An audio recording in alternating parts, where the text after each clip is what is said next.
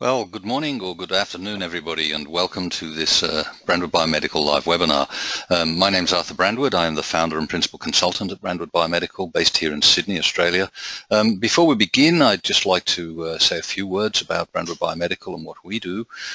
We are a regulatory firm based here in Sydney, headquartered in Sydney. We have offices in China, in New Zealand, and close partnerships in many markets around the world.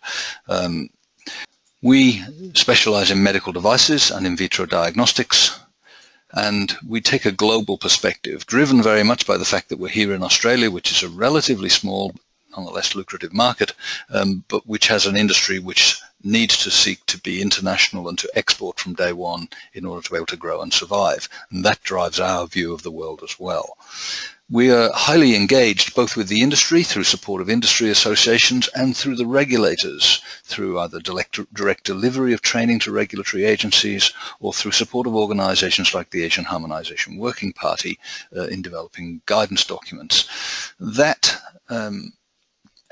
helps us in two ways. It develops a credibility, I guess, but it also allows us to do a better job. We build relationships with regulators based upon trust and knowledge and allow us to represent our clients and work with the regulators more effectively. We're also highly networked. You have to be well networked in this industry to survive, and that means not only working with regulators and industry, but working with other partners and other experts in the field. And that's how we bring together a rounded expertise to support clients to take devices all the way through the development process into the market. And that's where today we bring one of our good friends from the United States, Jonathan Sackier, who's going to be talking to you about getting paid for your device. In other words, reimbursement strategy, particularly in the United States and the United Kingdom. Jonathan is British, as I think you'll hear in a moment. He's a surgeon. He came to the United States some time ago and initially worked on development of laparoscopic techniques. He co-founded ClinView, quite an unusual and interesting firm based on the East Coast of the United States, and now serves on their board of directors. ClinView is a team of physicians and innovators, researchers and designers which specialize in medical device innovation based on a primary clinical need. It's quite an interesting process that those folks use, and I'm sure Jonathan can tell you a bit about that. But today he's going to talk about reimbursement and how you get paid for your device and why that matters and why you need to think about it before the development process and not afterwards. So, Jonathan, over to you, reimbursement strategy in the United States and the United Kingdom. Well, Arthur, for inviting me to participate in this webinar, and greetings to all of you out there in webland. Good morning, good afternoon, good evening. I always feel very strange. It's 10 o'clock at night here, so I'm sitting in the kitchen on my own, and I'm not sure if I'm talking to myself, but assuming that I'm not, we've got a lot to get through. And I want to start off with one of my favorite guys, Albert Einstein, who said that insanity is doing the same thing over and over again and expecting different results. Well, I've been involved in lots of different medical innovations, either as a surgeon, an inventor, or an entrepreneur, and obviously since getting involved in starting ClinView. So I've seen this thing, this work from many different perspectives, and hopefully can share some of those with you, and hopefully help you avoid some of the issues. We're going to start off with an appetizer, and we're going to head into a rather heavy meal. There's a lot of material to cover here, and I apologize if I have to go quite fast, but at least I'll be introducing terms you can then do further work to learn about it. So what are some of the things that I've learned? Well, profit is not something to add on at the end. It's something to plan for at the beginning. It needs to be on your lips right from the get-go. If reimbursement is part of it, reimbursement needs to be part of your initial strategy, or alternatively not. And if not, well, I guess you're seeing the world like the Americans who said that the field of dreams, baseball, build it and they will come. Well, that might work for baseball, but I'm sorry, it doesn't work for medical devices. You want some examples? I can give you them. A number of years ago, I was involved in a technology to fundamentally change the way we do phased colorectal surgery for obstructing cancer or perforated diverticulitis. The technology worked. It was clinically successful, but it was a commercial failure because it interfered with the way colorectal surgeons and general surgeons looked after their patients. There was a reimbursement, and the thing was a commercial failure. I don't know if you've seen this movie, Fargo. If not, I heartily encourage you to get online and download it. It's a great movie. Fargo is also a place in the Dakotas, in the back of Beyond, and it happens to be where you have to go in America to seek a national coverage decision from Medicare. And if you get it wrong in going to Medicare, it'll rather be like Amazon. Amazon, when they got going, lost money on every book they sold. But they were going to make it up in the volume. Well, that didn't work for books, and it doesn't work for medical devices. You need to get the right strategy. So let's start with my old country, Britain, and every few years they rejigger the National Health Service. So this is a map of the new, simple NHS. It's not very simple, is it? It's immensely complex, and you have to know how to navigate your way around it if you want to bring a technology into Britain. Britain is, of course, a lovely country. It's utterly charming, and they love their alphabet soup, just as they do in the United States. The first thing to note is there is no N in NHS. The National Health Service may be funded centrally, but distribution of funds is anything but central. Some of the alphabet soups you need to know about if you want to get paid are the AHSNs, the Academic Health Science Networks, the CCGs, the Clinical Commissioning Groups. These are groups of primary care physicians who decide what services they want to buy and where they want to buy them from. The trusts, these are the entities that control the acute care hospitals where much of expensive care is delivered and, of course, where many medical devices are deployed. The MHRA, the Medicines Healthcare Regulatory Agency, the equivalent, if you will, of the FDA in the United States. NICE, which I think is very nice, actually. NICE is the National Institutes of Clinical Excellence that help make decisions on what projects, what products, devices, technologies should find their way into clinical practice. They are an example of an HTA, a Health Technology Assessment Group, and they are probably the leaders of this in the world. Other countries are picking up on this modality, and if any of you have not been to ISPOR, which is the International Society of Pharmacoeconomic Outcomes Research, you need to register and you need to go. This is a growing field, and if you don't have your finger on the pulse of what's happening with health technology assessment, you're going to be very badly surprised when you try to get reimbursed for your technology. Here's a little acronym that I love, YHEC. That stands for the York Health Economic Consortium. They are one of the leading health economic groups in the world, based in the north of England, in York, and their director, Dr. Matt Taylor, has become a friend. I've worked with them on multiple projects, and getting a third-party evaluation of the health economic input of your technology is critically important, and is only going to become more so. VAC does not stand for vacuous or vacuum, it stands for Value Analysis Committee. These are groups that sit in judgment as to whether technology will find its way into a specific hospital, even if you've got a national coverage decision.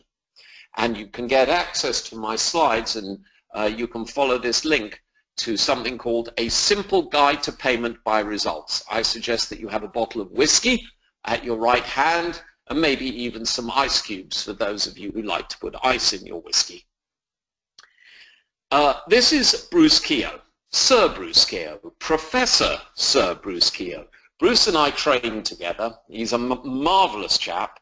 He's looking a little bit ragged around the edges these days because the poor chap has a massive responsibility. He's effectively the most powerful doctor in the world in terms of the responsibilities. that he has. And Bruce said, without cost impact data, and I do not care how good the product is, if it does not save us money, it will not be used in the new NHS. So you can't have a more powerful statement than that from Brucey. In the United Kingdom, there are three main areas for reimbursement. Firstly, the drug tariff, not terribly germane to this group, but this is run by the Department of Health, or as we called it, the Department of Stealth, for consumable items that are suitable for prescribing in community settings. That will be your typical beta blockers and antibiotics that a GP would prescribe. The national tariff, which is managed by the National Health Services of England and Ireland, covers the majority of items used within the acute setting, and that will be the majority of things germane to this audience. And capital purchases are managed at the acute trust level. That would be things like your CAT scans, your big Coulter counters, any capital equipment. A new technology or a new approach to technology acquisition has been instituted, and that was the link that I gave you in a prior slide. It's called PBR, Pay by Results. Yes, it might make you want to scream. It's a payment system developed by the English commissioners, and it pays providers for treatments depending on the complexity of that treatment. And there are two fundamental features of PBR. The first are currencies. These are units of healthcare that are paid for. And the second are tariffs. These are prices that are set and paid for each particular currency. This will become as clear as mud as we move on. Let's give you some examples. PBR covers the majority of acute patient care situations, either in the emergency room, the operating theatre, or the clinic.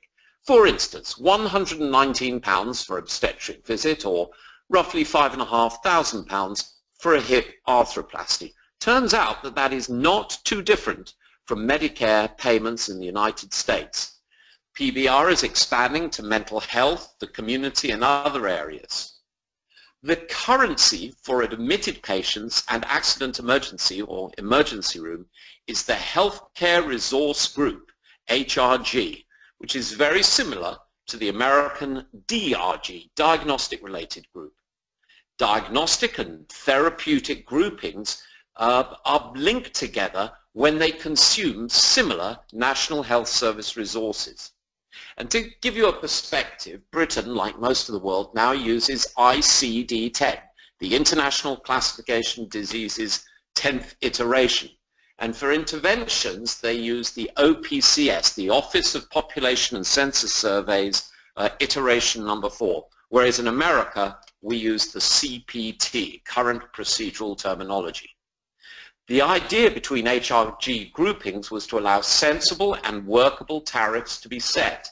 And under HRG4, there are roughly 1,500 of these tariffs, and each HRG covers a spell of care from admission to discharge. Now that's important because that impacts your economics. The British have now, or the English certainly, have now worked out that it's important to look at the cost to treat, not the cost to acquire a piece of kit. And those of you who make pieces of kit that are quite expensive, I know have been throwing your hands up saying, but this thing actually saves money. Well, now within PBR, you can actually, with good health economics, prove that and hopefully get a good tariff. The currency for outpatient attendance is the attendance itself, which is divided into broad medical areas known as treatment function codes, TFCs. I told you that they love their alphabet soup.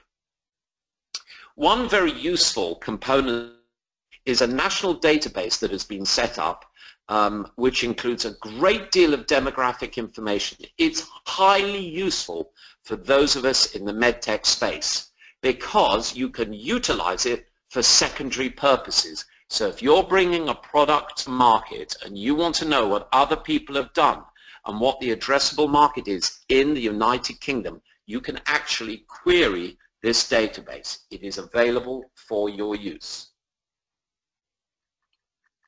Well, let's look at your technology, whatever that may be, and payment by results. If it is used on an inpatient population, then it's highly likely to be covered by payment by result. Defibrillator or a hip prosthesis maybe, or a device used during a surgery. If it's used in the community or home, it'll be commissioned by the clinical commissioning groups. You'll remember that's the groups of general practitioners in a given geographic area be competing, who will have people competing for block contracts to provide services to their patients.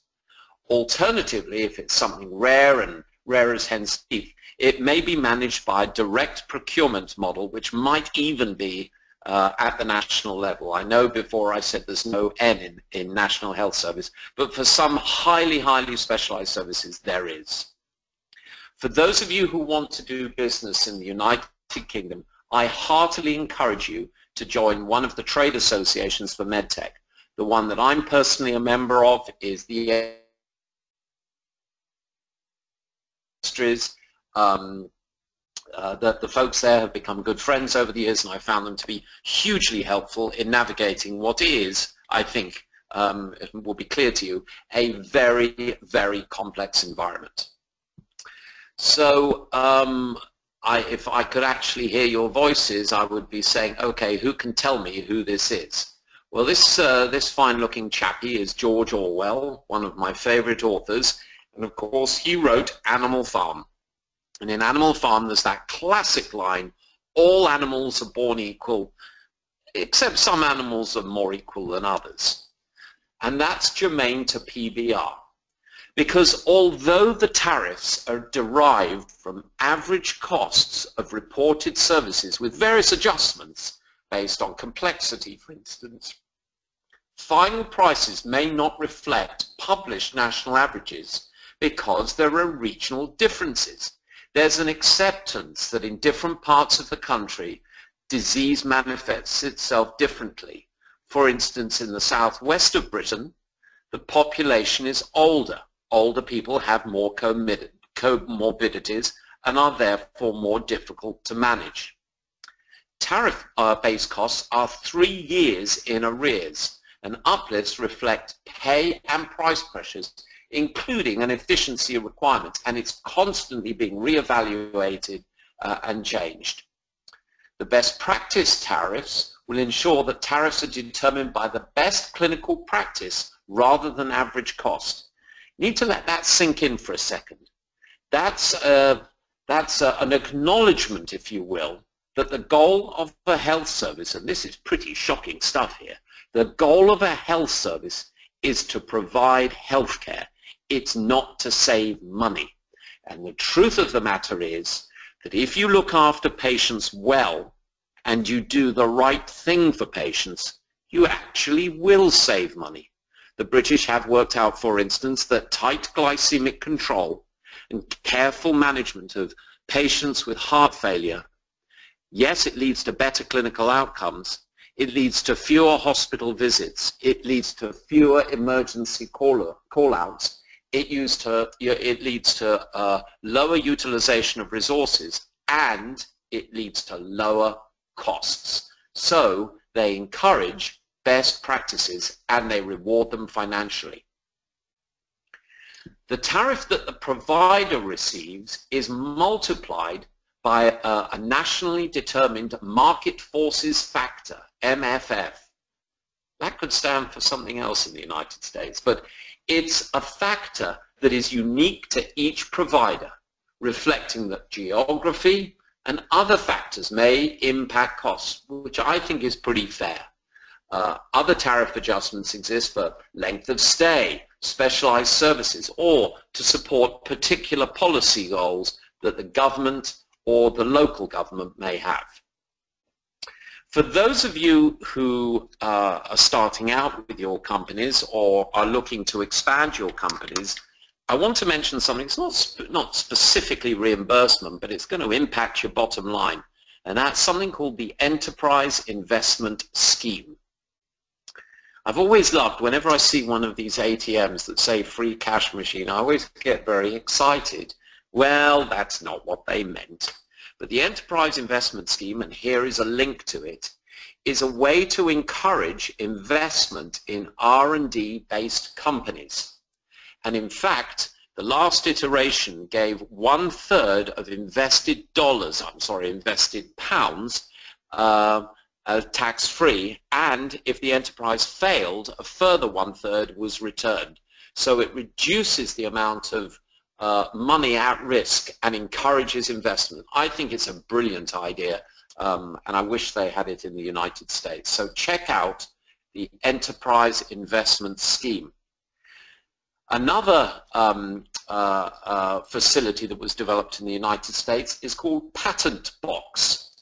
It's recently undergone some change as of last month, but basically, if you have a company whose products are predicated on something that's protectable by intellectual property, preferably a patent, you can actually get your corporate tax rate grandfathered at a very, very low rate. Again, I think this is a clever way to encourage trade. Those of you who don't recognize, that is George Washington, who was into Brexit before it went mainstream. I was actually in England the day that the vote came in, and I have to admit to being quite horrified, but it is what it is, and we shall see what it leads to. Some of you may know who this is. Many of you probably will not know that this is a chap named Christian Eriksen.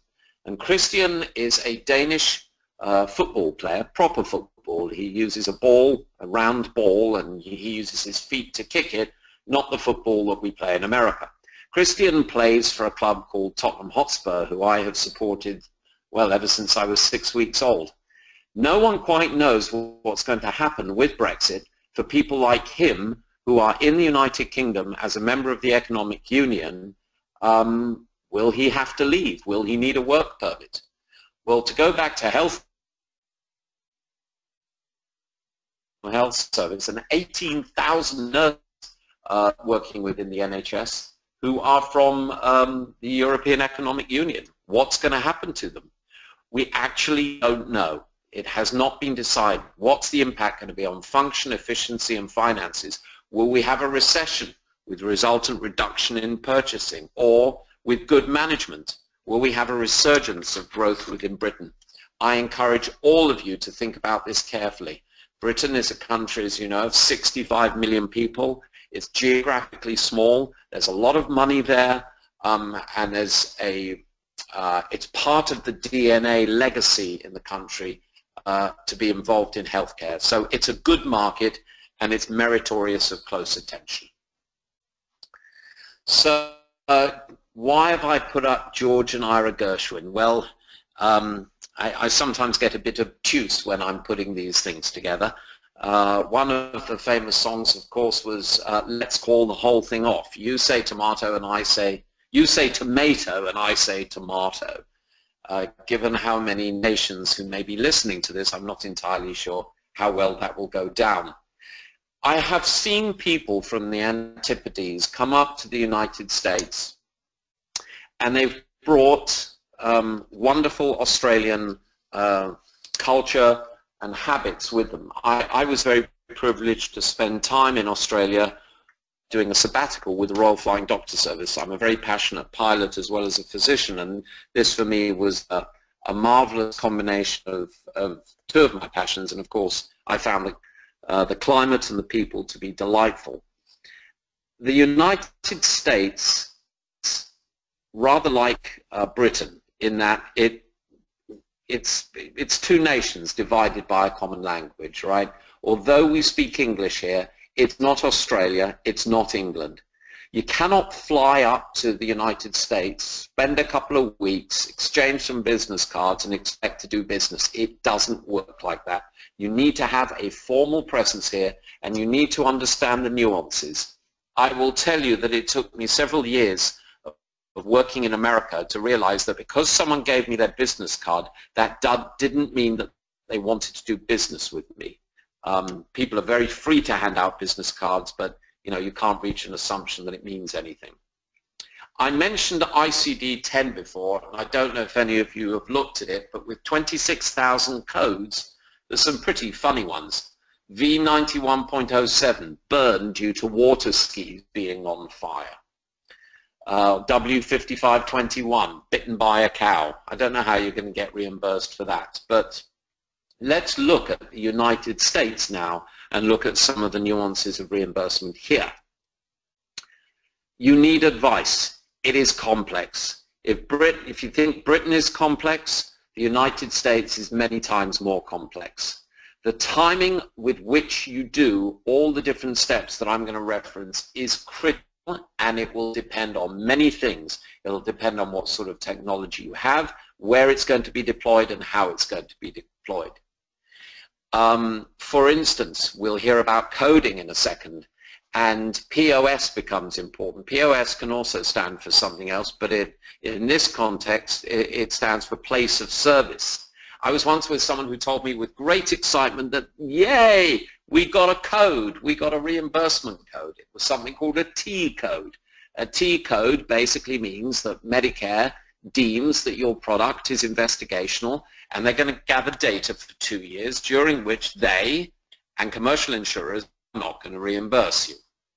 You need to look at the cash pay market, and I'd encourage you to check out 2 products as an example, Vital Stim, which is a stimulator for dysphagia, and the Warcade, a functional electronic stimulator, and look at the very different business models. And that's one of the takeaways. Whatever you're going to bring to market, look at other similar business models and see what people have done. You've got to understand the private insurance market here. You've got to understand the vertically integrated healthcare delivery models like the Kaiser Permanentes. And you've got to understand Center for Medicare and Medicaid Services. I've never understood why it's CMS. It should really be CMMS. CMS is an agency within HHS, which is Health and Human Services, the American equivalent of the Department of Health. You have to understand Medicare and the gotchas, and there are plenty of them. I will tell you, astonishingly, that one of the most common reasons Medicare has turned people down for national coverage is because when people submit their data, they neglected to include sufficient patients who were of the age for the Medicare demographic, over 65s in other words. That seems like it's unbelievable, but that's what happens. You know, in surgery, well, they say in carpentry you should measure twice and cut once, and in surgery that's also true. It's especially true in things like circumcision, I suppose, but in business it is definitely true. You have to get this right. For instance, when you're going to do a clinical trial, if you haven't thought about reimbursement on day one, you are not going to collect the data that you need to get paid. You may have sufficient and appropriate data to get a regulatory approval, but you may not have gathered 2 or 3 additional data points that could have led to you getting paid. You've got to understand the landscape, and it differs. It differs within different verticals that I've intimated, like CMS, private insurers, and such like. So matters geographically. Different parts of the country behave differently. You have to have the right team to help advise and support you. Organizations like Arthur's are extremely useful for helping position you in the global marketplace. Let's have a wee look at what it means to be an American patient. And to quote that marvelous expression, lies, damn lies, and statistics. Well, here are some statistics for you. And I love this picture. It was a wonderful expression. I don't know what all this fuss is about getting in shape. Round is a shape. In America, the life expectancy is 78.4 years at time of birth, which puts America 50th in 221 nations and 27th out of the top 34 industrialized countries. America has the highest or near highest prevalence of obesity, motor vehicle accidents, infant mortality, cardiovascular disease, sexually transmitted disease, teen pregnancies, injuries, and homicides. Although US males live nearly 4 fewer years than those in the top-ranked countries, Americans aged 75 live longer than those who reach that age in other developed nations.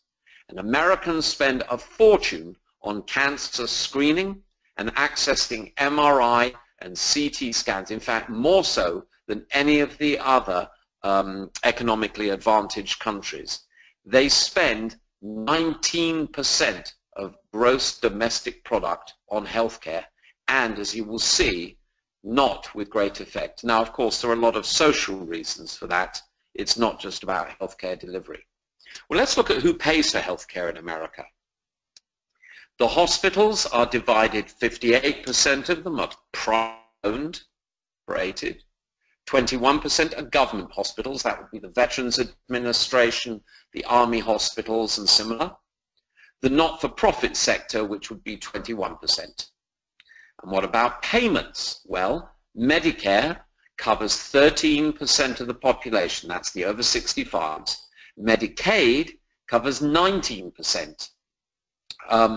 And roughly 50% of that are for inpatient costs. Medicaid covers certain children, people who've got chronic disabilities, and the poor.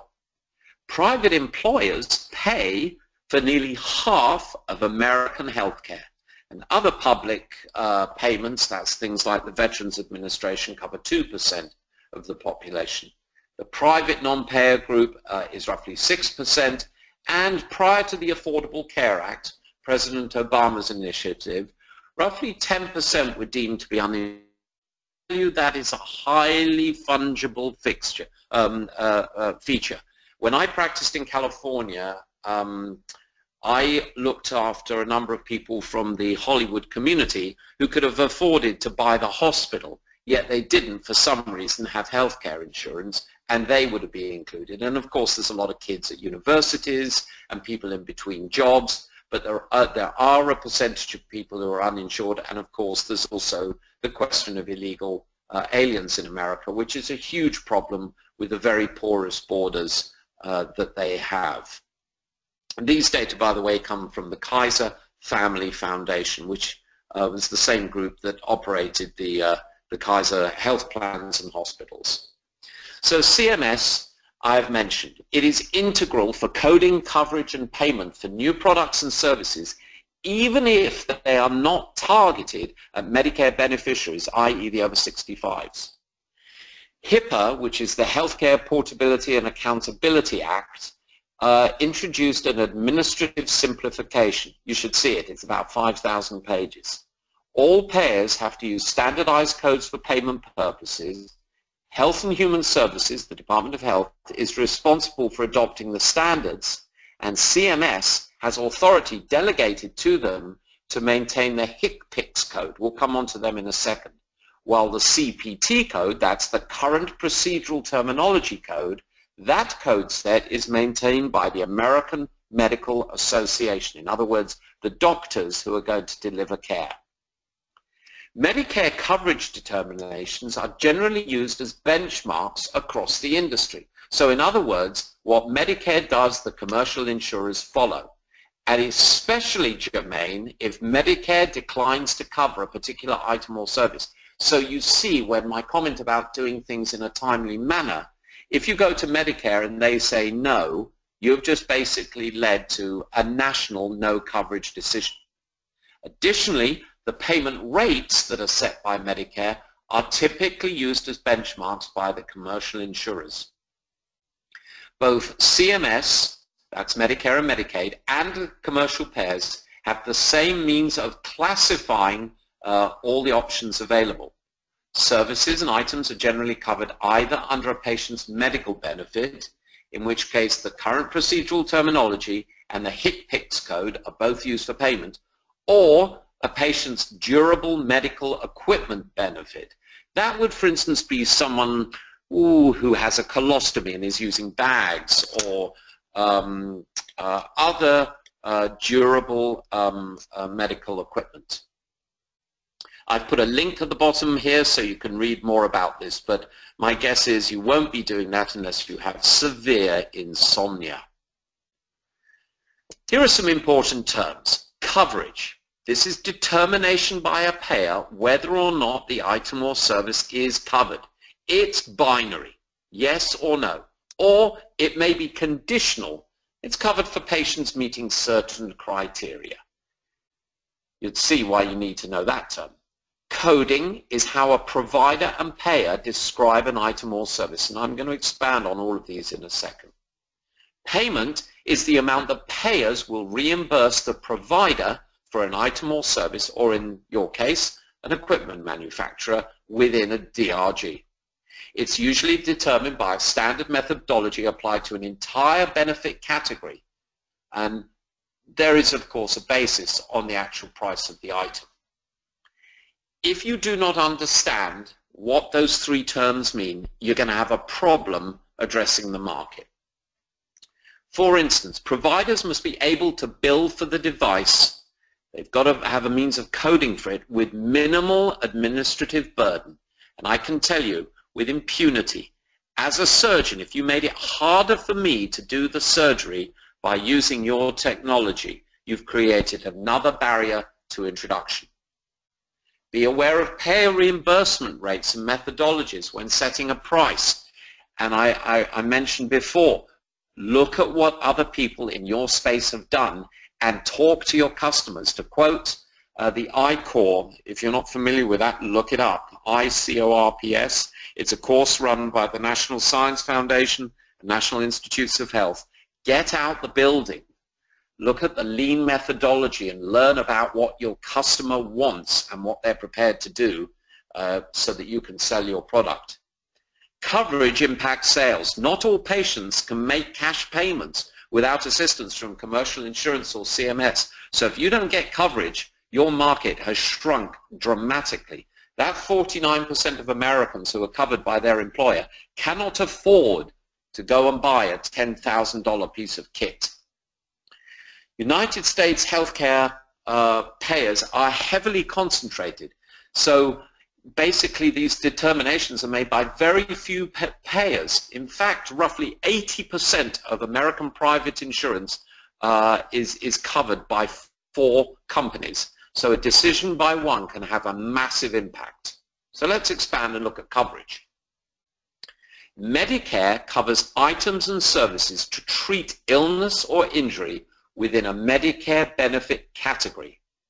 And here's an important term. Medicare has the flexibility to implement something called an NCD, a National Coverage Determination, prohibiting coverage entirely or restricting it to certain beneficiaries. That is what you want to be. So going for a national coverage determination, which is what a lot of companies do if they're not terribly au fait with this world, can be disastrous. Medicare, although it's a national organization, actually uses regional contractors to administer the benefits. Without a national coverage determination, they can implement local coverage determinations which will impact coverage in that geographic region. And that's usually a much better way to go. Commercial health insurance, on the other hand, is state regulated. These are not federal entities. So, for instance, you'll hear about Blue Cross, but there's Blue Cross Pennsylvania, there's Blue Cross California, there's Blue Cross Illinois. These are state regulated entities and each has coverage requirements. Under President Obama's legislation, he mandated, or the legislation mandated, that there were 10 broad benefit categories, and now every company has to do something within that plan. Medicaid, I've mentioned previously, is administered at the state level, but there's federal oversight because if you think about it, this is a matter of political expedience. You're talking about the nation's most fragile people, the poor and those living with chronic disability. And here's a couple of links for you to read more about it. Coverage, well, I mentioned before, do the right research. clinical research to support technology's clinical utility and efficacy is great for regulatory and market, but you've got health economic and outcomes research. You've got to look at cost to treat saving algorithms compared to the standard of care or what the typical patient's doing now, or how you're going to avoid certain healthcare costs. Commercial health plans do not financially benefit from an individual returning to work. The number of times I see people saying, but we're going to get people back to work sooner. It doesn't matter. Medicare will tell you they do not consider cost when making coverage determinations. I'm not entirely sure that's true, but that's the company line. Many commercial health plans already have existing policies that might be germane to your situation. So again, I encourage you, do the primary research or have someone do it for you. Work with people who can help you through this maze. At launch, plan to support patients and providers seeking reimbursement, web tools, helplines, all that kind of stuff, but be very careful. There are some regulatory tigers in the bush, and if you do things inappropriately, you might find, as a friend of mine told me, he said, you know it's a bad day when people in uniforms turn up at your office. You want to be very, very careful of running afoul of the FDA. Coding, I've mentioned HCPCS, that stands for Healthcare Common Procedure Coding System. It's a means of seeking reimbursement a little bit down the line once you've got some sales data. You should continue to research the most appropriate billing and coding guidance to provide to providers, to the healthcare providers, regarding the use of a range of codes. In other words, your reimbursement strategy will change with time. You may initially use existing codes. You may then use a HCPCS code. You may then seek your own unique CPT code, having the AMA, the American Medical Association, for a couple of years. And understand that the healthcare transaction in the American market may be entirely different from anywhere else in the world where you operate. You need to find and work with suitable specialty professional medical and allied medical societies. They will help you reach the patients, they will help you reach the providers, they will help you if you need to file or want to file a new CPT code, they will provide the support that you need.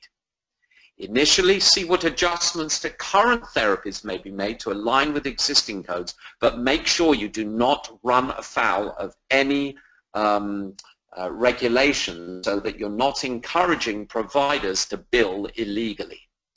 So payment, it's you know, the final chunk. If you've got DME devices, durable medical equipment devices, you've got to understand that because that'll impact payment.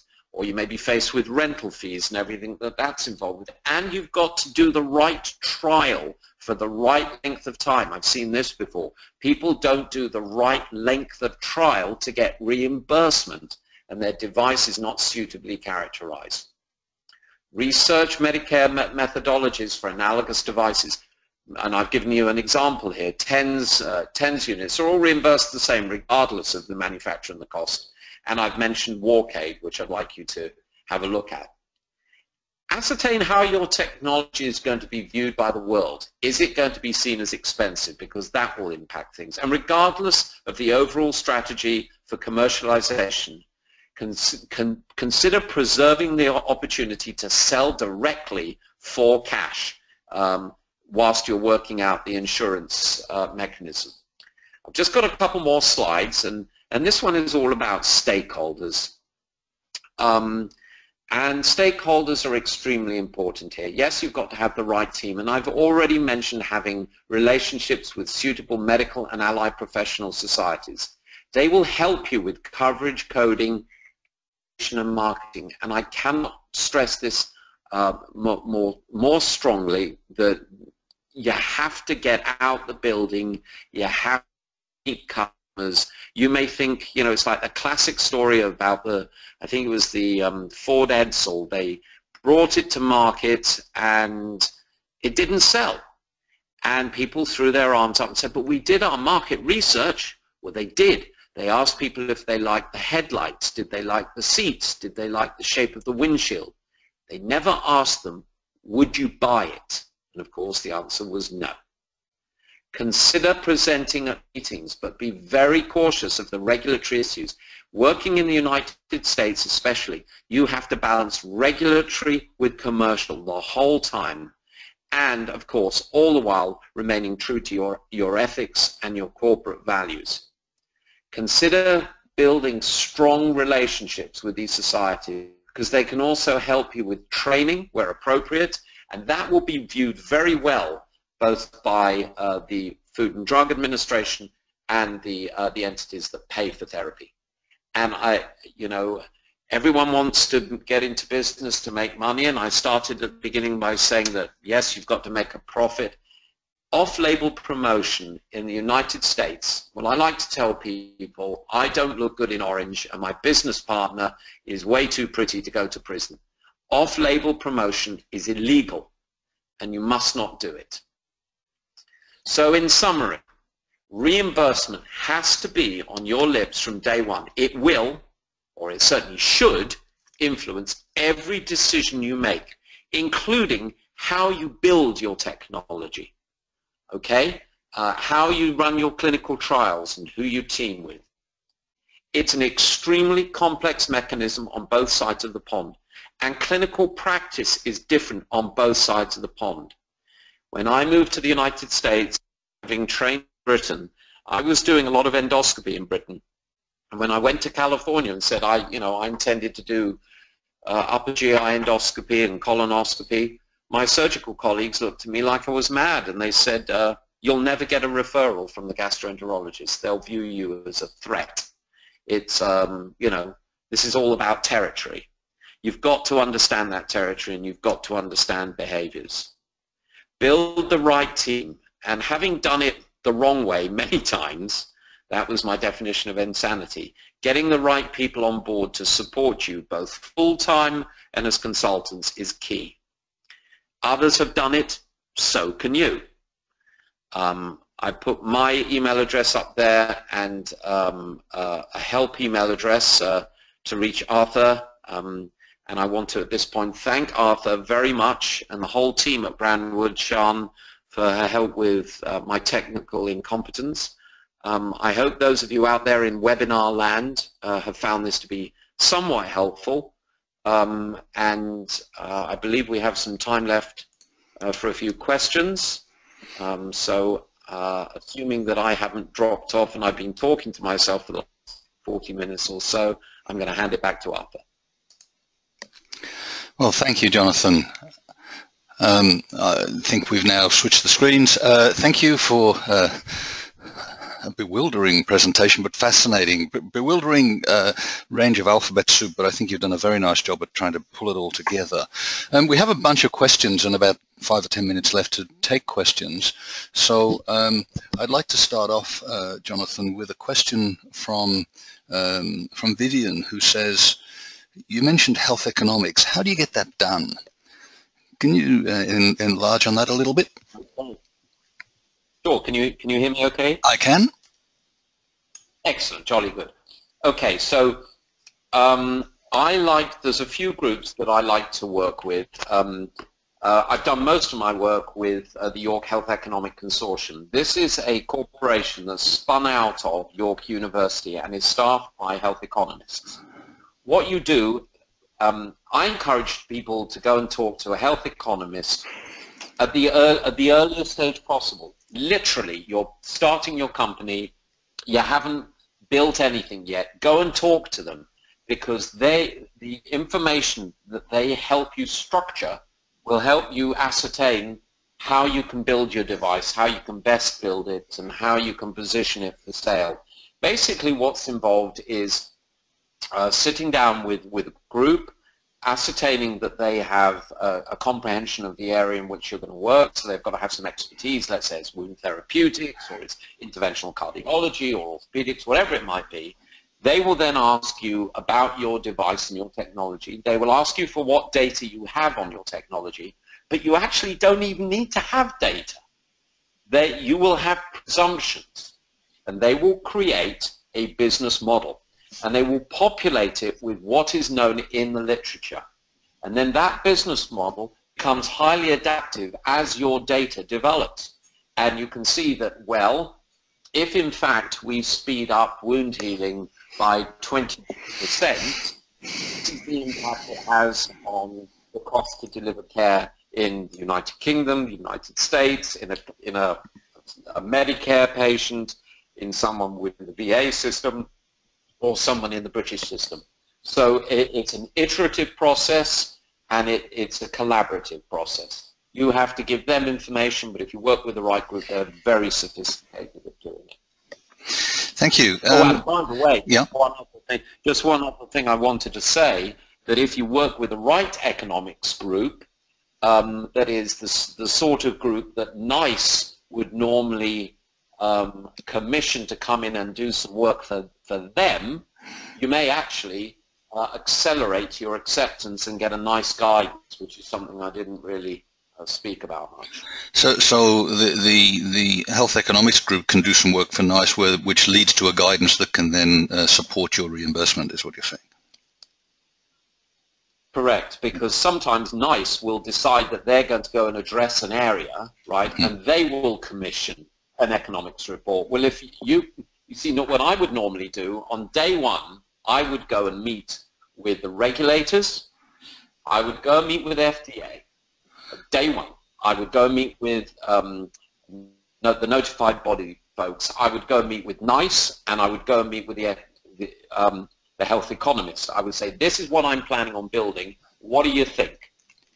And actually I have found them to be highly receptive, and the folks at NICE have said, this is an area of unmet clinical need, if you can show this kind of benefit, this is what we recommend you do. They'll even look at your trial for you and say, I would tweak this, that, or the other.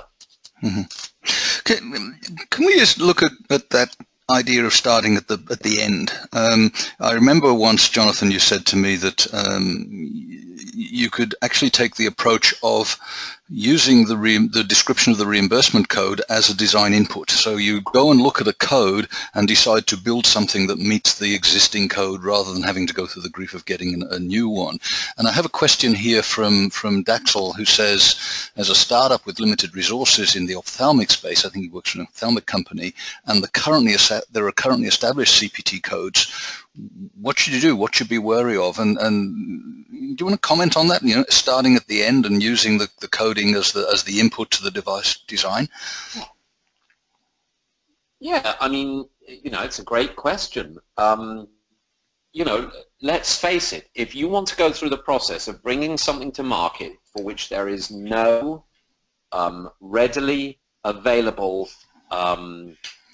methodology to get it paid for, you are going to be pushing rocks uphill. So going into something where there is a CPT code that carries good reimbursement and that physicians are using, so it's a question of, yes, there may be a code, but how often is it being used, right? Let's see, ascertain what physicians are using it for, what methodologies are they currently using, what devices are they currently using within that CPT.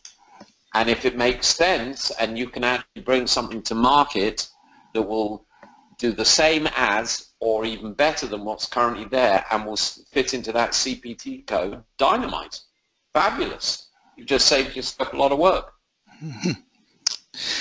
Thank you.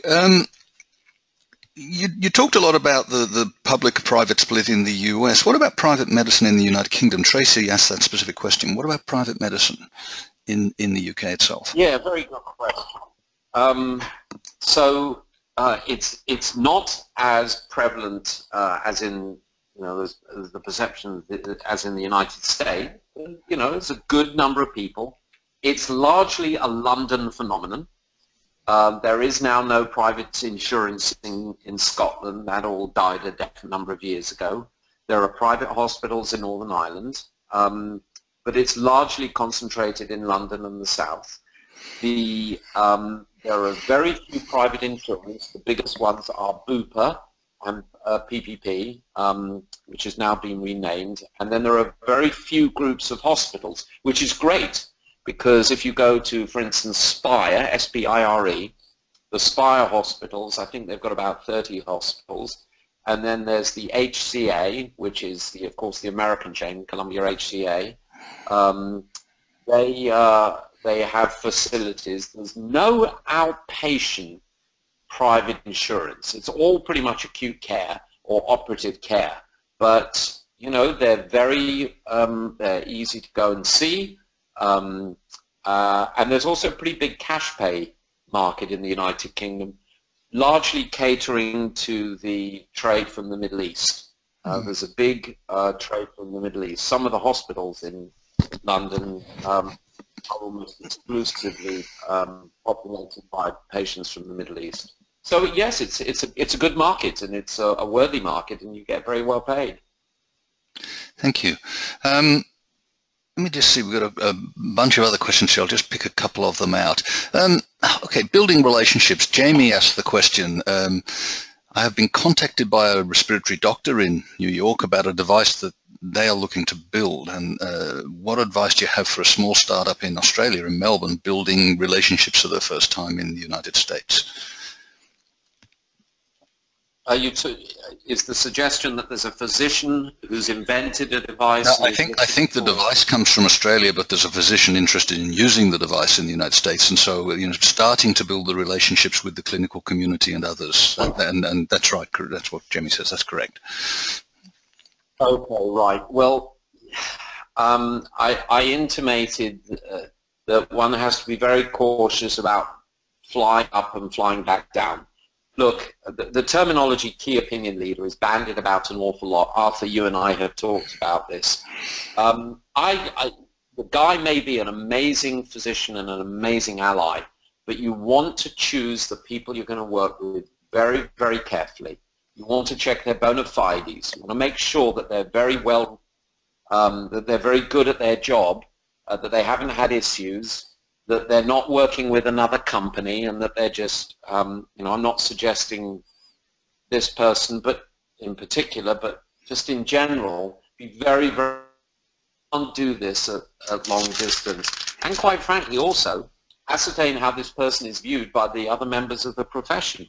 If it's someone who's universally loved, I mean, you know, I did a lot of work in colorectal surgery, and there was a chap named Vic Fazio, who worked in Cleveland, and he was actually from Australia.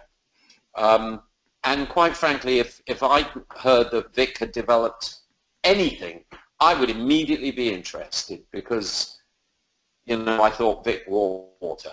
So choose the people you collaborate with very, very carefully. Just because they've got a big name and they come from a big hospital, don't jump. Be cautious. Well, thank you, Jonathan. We've reached our hour. We do have 2 or 3 more questions. What we always do is we will collect all of those questions, and Jonathan, I'll forward them to you afterwards, and we can send off a note by email to everybody who's attended, just covering off the questions that have been asked, so they will all be receive an answer. Thank you indeed for a fascinating presentation, quite a different one to our normal series of webinars. I think the key takeaway I have is that this is a complicated area, very complicated, and really you need to develop a bespoke solution for your particular device and your particular technology and your market entry. So understanding at the beginning and doing the primary research is the point, and for that you need expertise. You've just got to go and find people who understand it, and Jonathan, I know you do better than most people that I've ever come across in this space. If you're looking at this, I think that's the takeaway I have. Find the right experts and figure out what the solution is for you, and for goodness sake, do it before you spend too much money on the product development. I think that's you would agree with me there, Jonathan. Thank you again, and thank you for our audience. We've had a large number of people attending this webinar, and I think we've all learned something. Good afternoon, everybody, or good evening.